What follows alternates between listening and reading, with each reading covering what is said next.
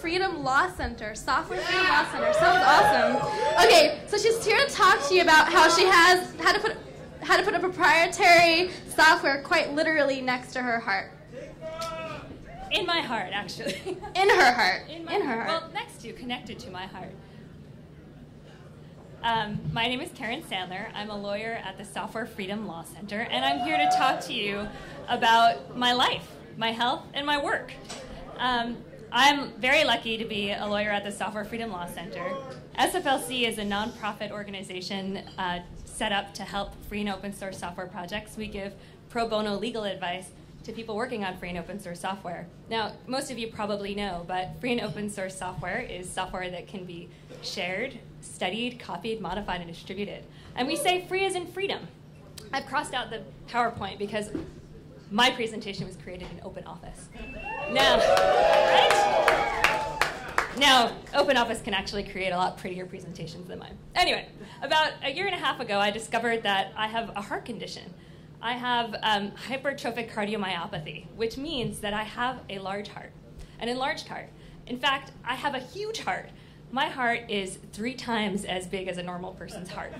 3 sizes too big, which is actually okay. I accidentally found out about it. I don't have any symptoms. I'm fine, but I have a very high chance of suddenly dying. And suddenly dying, the medical term is actually sudden death. And so I went to see all these doctors, and they're like, oh my God, you need to do something about this because you could just drop dead. If you hear of athletes who are running marathons that suddenly drop dead, that's probably what they have. Anyway, so there's a fix to this, and that's, you can't see it very well here, but that's a medical device, which I have right here with me as an example in my body. It's a defibrillator, and what it does is it's connected to my heart with leads, and if something happens and I go into sudden death, there's a shock. So I don't have to go around waiting in airports for one of those defibrillators that you wonder, whoever uses that? And instead, it's like I have this fairy godmother in my heart, always looking after me.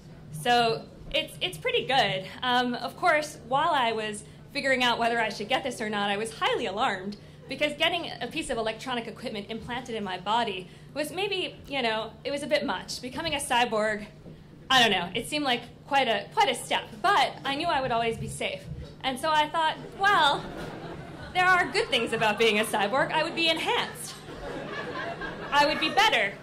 And I wouldn't have to worry about suddenly dying, which is really important. But I called the medical device companies and asked them whether I could get the code for my medical device, and I was, of course, told no.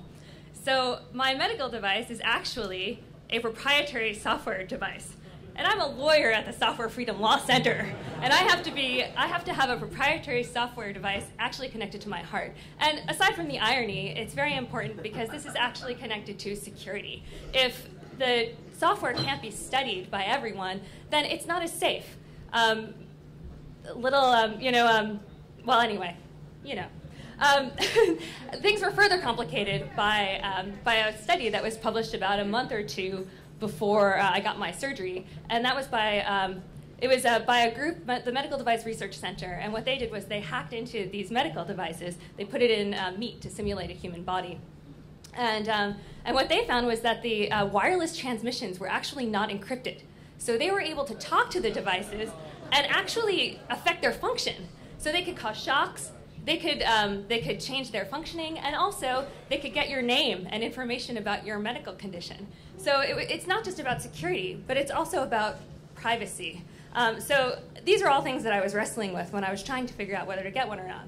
So I talked to my doctors. My doctor said, "What are you worrying about?" And I tried to explain to them why it was so important. And I had to resort to saying, well, a lot of important people have these heart devices, like our former vice president. And one doctor that I talked to actually hung up on me. He was so frightened by what I was saying. And the question is, are our doctors really doctors, or are they mechanics? I think that doctors really need to think about what they're doing and whether they're implanting safe devices. Patients are the consumers. This is actually my father. He got a medical device 5 days ago, and he's doing great. But